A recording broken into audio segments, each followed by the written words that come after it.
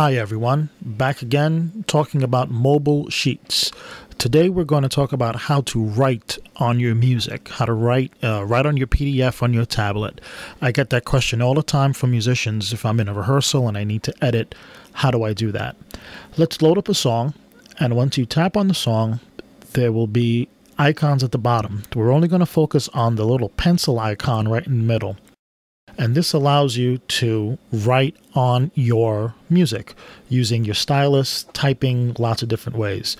Right now I'm going to use my stylus that came with my tablet, and I'm simply going to write on a tacit first time.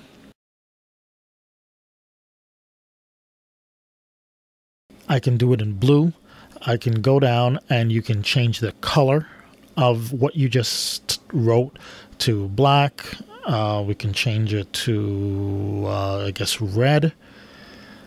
And you can see you can change it to any color that you want. And once you click on the arrow icon, you can move it anywhere you want to on the music. Very easy, very simple. Just like writing on real music. You can change the thickness of the line, that your stylus will create. And you can do it before you write it or after you write it. Here you can get as thick, obviously that's ridiculous. Or you can get pretty thin. I usually am like about a 2 or a 3 on there.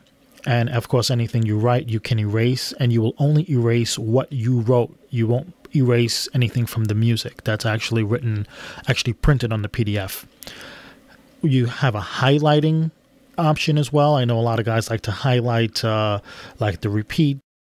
DSL coda kind of a thing, so you can highlight anything you want, and again, of course, you can erase it. And if you have terrible handwriting like I have, like I just showed you, what you can do is click on that little A, draw a box. It doesn't really matter what size the box is. Click in the little box that comes up, and your keyboard comes up, and I'm gonna type let's say play second time or something. And once you type that in, see it shows up on your screen typed. You can move it around just like you can anything else. Change the color. It happened to be red, but of course you can make it any color you want. I did it red so it can show up on the video. And you can also change the size of the font as well. So it's really easy to use. You can make any edits that you normally can with pencil and paper if you're using music, and of course you can erase it.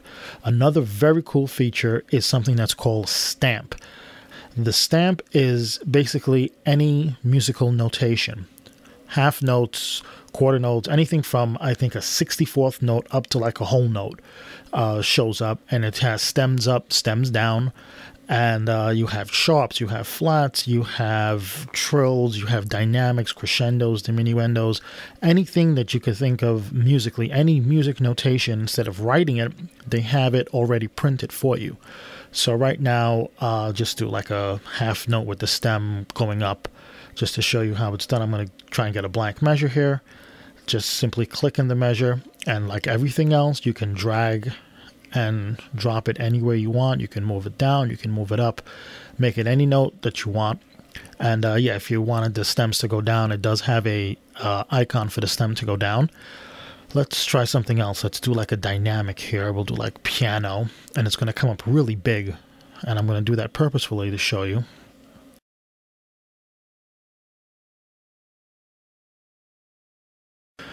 Oops, hold on, let me just hit the icon and bring it up, and you see it's really way too big for this piece of music. Well, just like everything else, you can change the size of the font by the little menu that's down here, or you can go into its own menu and you can use your pen and change the size of the font that way. Click OK. And yes, anything you write on there you can save. It's not a problem for mobile sheets to do any of that. I hope this helps with the question of, can I use it at a rehearsal, or can I use it to edit my music? Because you absolutely can, and I highly recommend it. Hope this helps.